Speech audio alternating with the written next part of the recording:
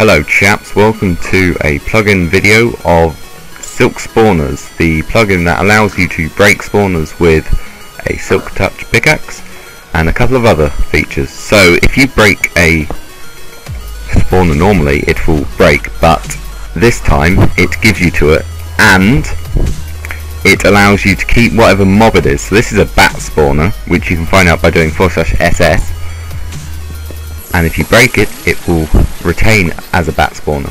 So you can also change the spawner by doing /spawner list to show all the mobs, and spawner, say horse, and that will change to a horse spawner. If I break that now, it will say horse spawner like a so.